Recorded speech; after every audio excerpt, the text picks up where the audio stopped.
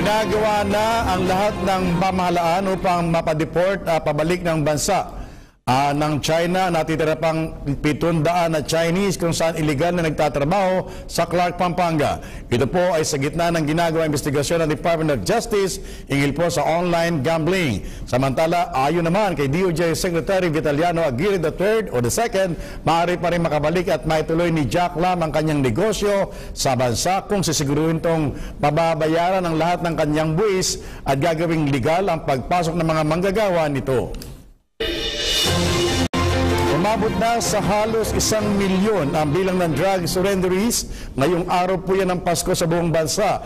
Batay po sa datos sa itabas ng Philippine National Police sa ilalim po ng Project Double Barrel Alpha mula buwan ng Hulyo hanggang ngayong araw ng Pasko ay nasa 977,430 ang naitalang drug surrenderies. Ayon po kay PNP spokesperson Senior Superintendent Leonardo Carlos, sa nasabing bilang ang 74,545 dito ay mga tulak ng droga habang 902,885 ang users. Samantala po nakapagtala naman ang PNP ng 5,665,584 ang nabisitang kababayan o kabayan sa ilalim po ng Oplan Tukang. Nasa 39,967 naman na drug operations na isinagawa ng PNP, kung saan nasa 2,000 naman at 150 na ang nasawi habang 42,470 ang mga inaresto. The Department of Justice has concluded the preliminary investigation on the drug trafficking complaints filed against Senator Leni Delima. Her lawyer said it is likely that they will question DOJ's jurisdiction over the cases before a higher court. Roderick Mendoza will tell us why. The Department of Justice will now decide whether there is probable cause to indict Senator Leni Delima in connection to her alleged complicity in Bilibid drug trade. The prosecution panel handling the cases concluded its preliminary investigation after today's hearing and submitted the cases for resolution.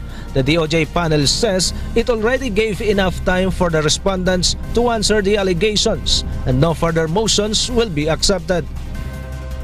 Under the rules, she has 10 days from the receipt of the copies of the complaint to file counter affidavit. If you count it, kinuha yun nung December 2 na tao niya. Only 10 of the respondents submitted their counter affidavits, including former Justice Undersecretary Francisco Baraan III and Delima's former bodyguard, Jonel Sanchez. Former Bucor Chief Franklin Bucayo filed a motion questioning the jurisdiction of the panel. It will be resolved together with Delima's motion for the panel's inhibition from the cases and the transfer of the proceedings to the Ombudsman. Senator Delima is being consistent in her position that this honorable panel has no jurisdiction to try the cases. Not only one but all 4 cases. What we have been discussing actually, she will not submit a counter affidavit here. I think she will. She will be submitting her counter affidavit, but with the Office of the Ombudsman. The lawyer adds they will likely elevate the issue on jurisdiction before a higher court. I think that is a very big possibility at this time, considering this development. Delima is facing drug trafficking, graft and bribery charges among others for her alleged complicity in illegal drug trade inside the New Bilibid prison when she was the Justice Secretary.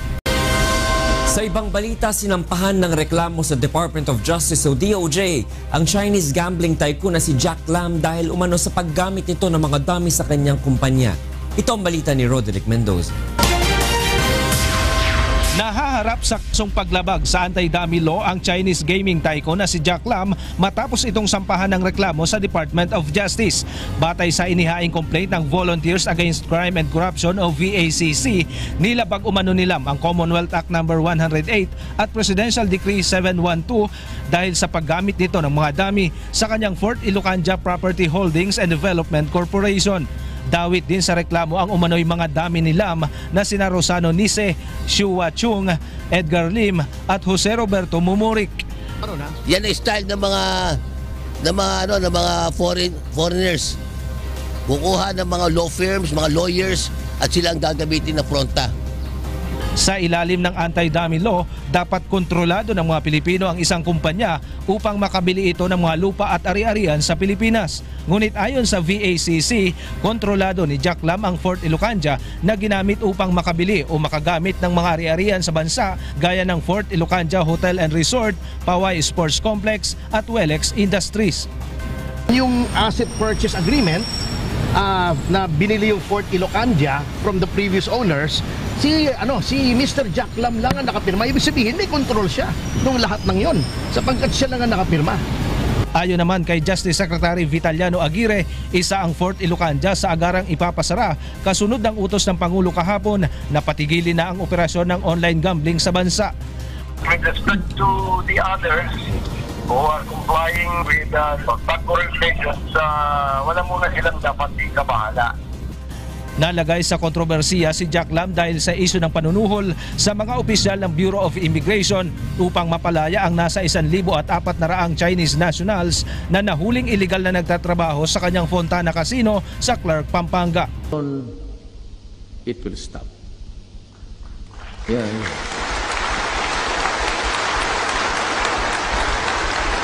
Wala akong papatawarin dyan, baske kaibigan. It will stop, stop.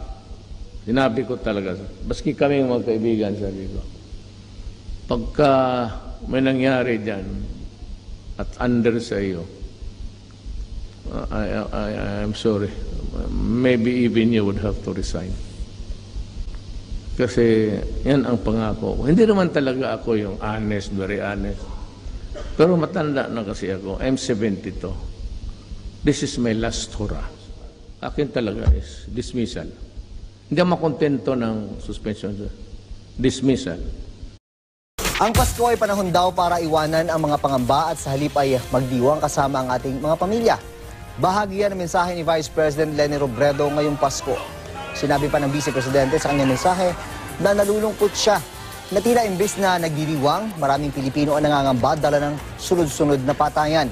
Pero imbes na panghinaan niya ng loob, dapat raw maghatid ng pag-asa at pagmamahal ang bawat Pilipino sa kanilang kapwa.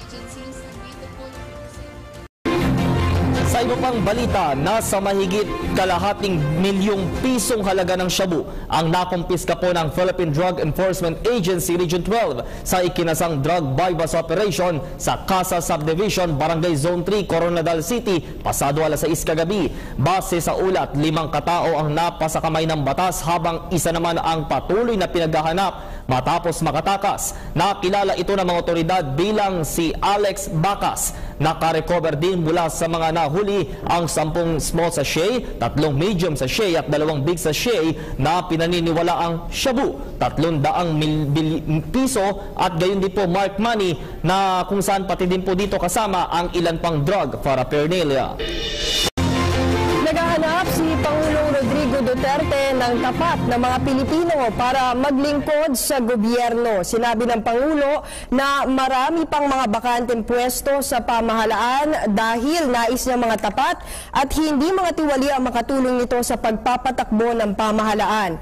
Isa sa mga adhikain ng Pangulong Duterte ang paglilinis sa korupsyon kaya't nais nitong malinis ang puso at konsensya ng mga taong ilalagay niya sa mga bakanteng posisyon sa pamahalaan. Tiwala naman ng Malacanang na makahanap ang Pangulo ng mga tapat na taong maglilingkod sa gobyerno.